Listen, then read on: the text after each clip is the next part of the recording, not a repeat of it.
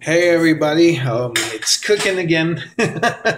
Well, it's me, Aries 083. I'm almost done with my guide to collecting. I think I only have one video to go. So I was thinking about doing video rants, but I remembered, hey, I already started a brand or something, if you want to call it that, my talking toys thing. So I guess I'll call these talking toys mini instead of calling it rant or whatever, just talking toys. I'm thinking I can also take the show and live stream it and have other people talk about toys too with me and maybe have a guest host or whatever. Now, I'd like to, well, I think I already mentioned it, but now that I have a new place, maybe that's in the plan.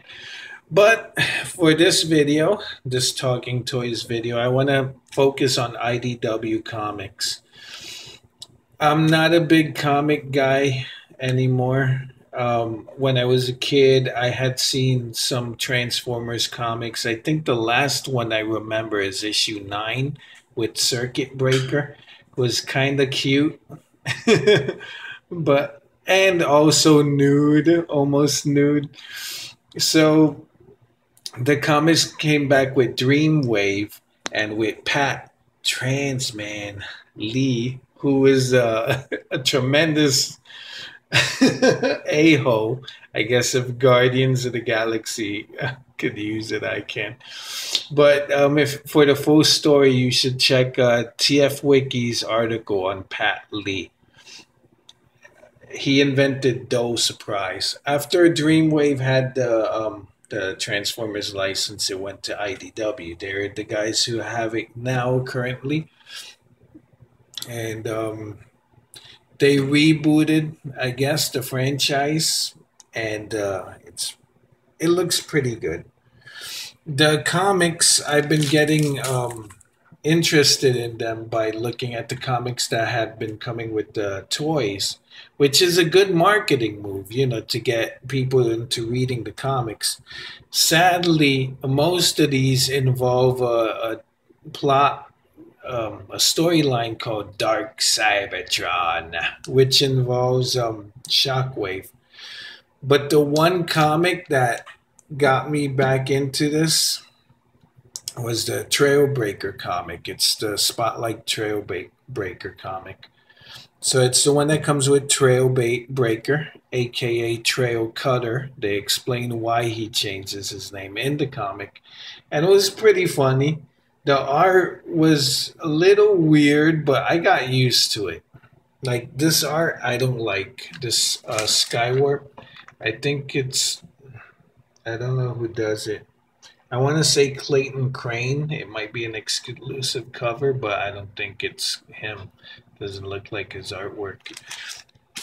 But the art that I like is this kind of art. They decided to go with a clean look. And this is a reprint that I got. Even though it's supposed to be $1, I paid $1.50 at Midtown Comics. So I like this look better. Without scratchy lines. I think at one point in comic books, everything had to involve pant lines. I think it was with Jim Lee.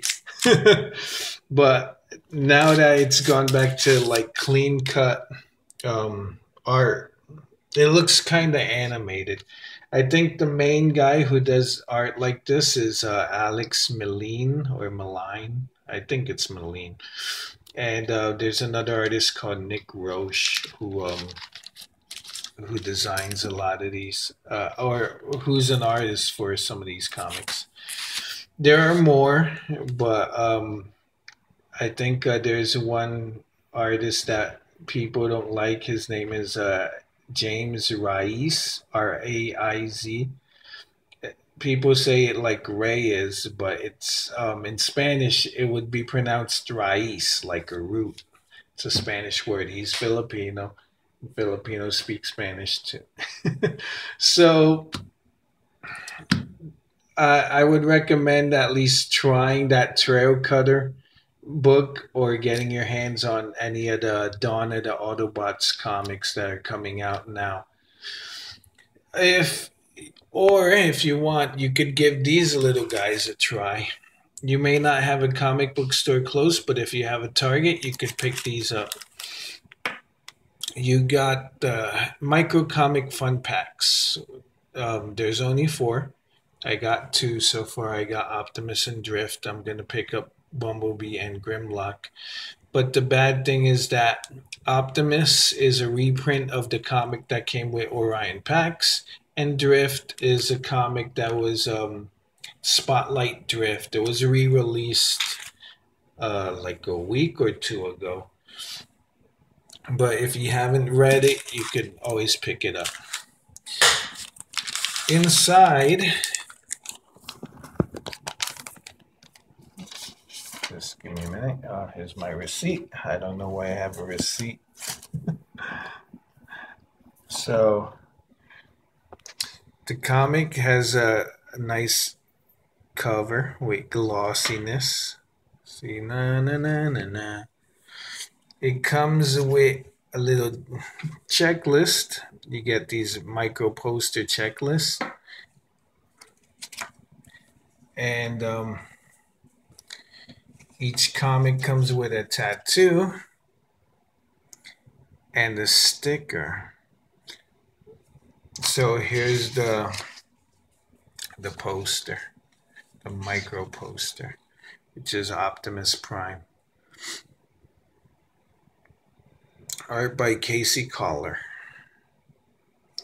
It's pretty good. I've never heard of him, of the artist, but art's decent. I mean, it's good. So here's the poster checklist. I don't know if you guys saw the tattoos. I gotta get to eating. The Optimus Prime art is pretty good. It's from the cover of the Dawn of the Autobots comic. Then you got Bumblebee, Drift, and Grimlock. Then you got the posters. These are all covers. These stickers, these are covers for books. I know this art is recent, the Optimus Prime one. It's from when I did Dawn of the Autobots books.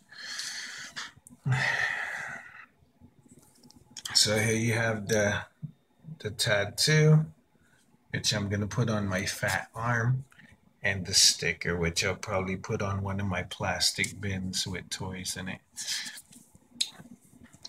If you already have the Orion Pax toy, you have this comic.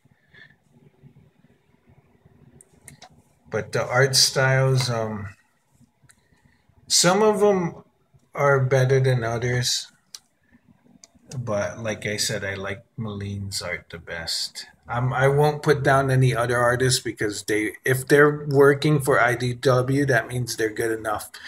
All right, that's it for this. Aries 0083, and I'll see you guys on the flip side.